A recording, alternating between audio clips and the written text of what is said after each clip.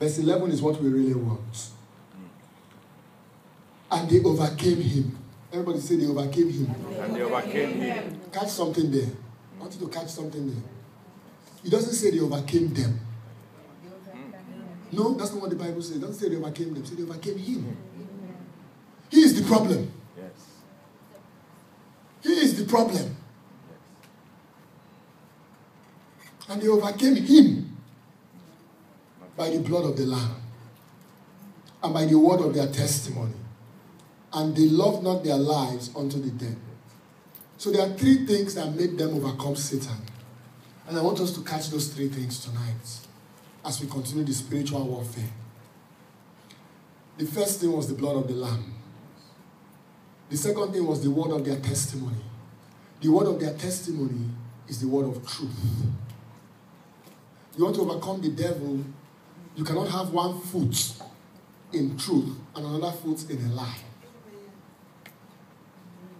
You must be completely sold out to Jesus Christ.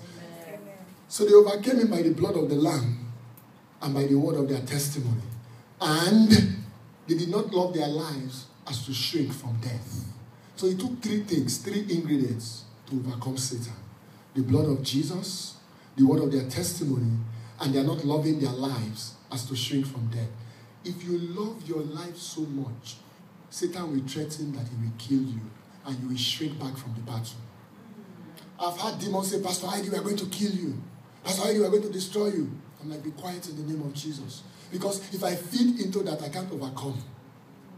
I will what? I will reverse back. But I don't know, I don't want to lose my life. I don't want trouble. These angels didn't say that. They didn't say that. Because that's what the devil likes to project, that spirit of fear. So whatever we are doing tonight, we are overcomers. Amen. We are going to overcome by the blood of the Lamb, by the word of our testimony. Amen. And we're not going to shrink back. Amen. There are some demons you have to look eyeball to eyeball and arrest in the name of Jesus.